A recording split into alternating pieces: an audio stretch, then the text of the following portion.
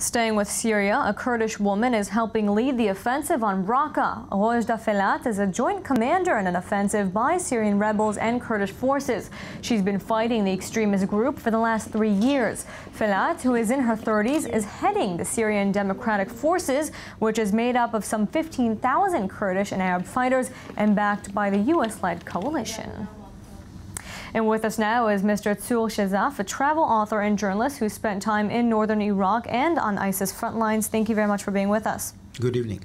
Mr. Shazaf, I want to focus with you a bit about this woman and the female fighters with the YPG on the Kurdish side who are helping battle the Islamic State. It's been publicly known for a little while now that Islamic State fighters are actually afraid of women fighters.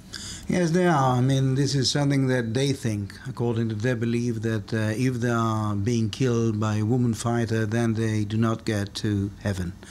Therefore, for them, it's nothing good to be killed by a woman.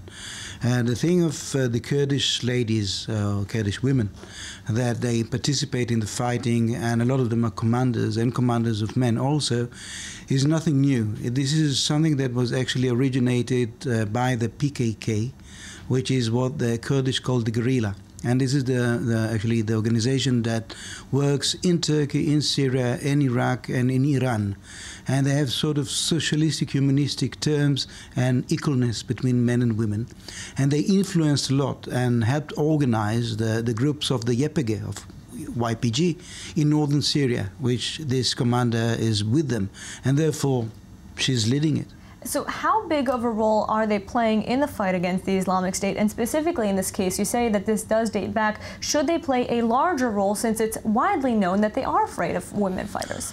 Well, I think that if you take the proportions between men and women, especially in northern Syria, in what is called Rojda, which is actually the free de facto region of the Kurds in northern Syria, I think the estimates that I've heard are between 30 to 40% of the fighting force. So they fight a lot. And I met, during traveling in northern Syria, in Rojda, I met a lot of the groups and also mixed groups of girls and boys, or men and women fighting.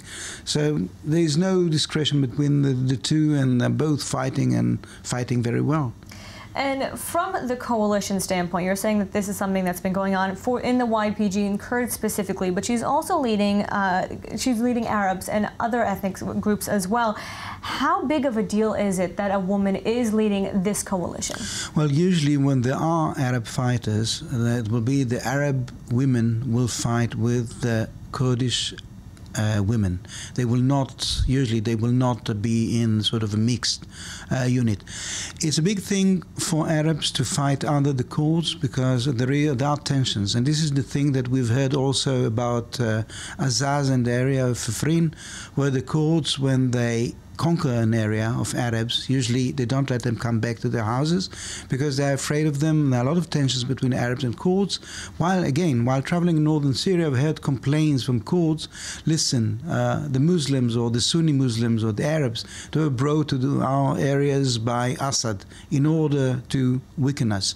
And therefore today there's a lot of bad blood between Kurds and especially Sunni Arabs, and there is some kind of coordination between the Alawites of Assad and the Kurds, and this is something, again, that is not widely spoken. Mr. Shazaf, thank you very much for joining us this evening on a very interesting topic and one that isn't heard of very often.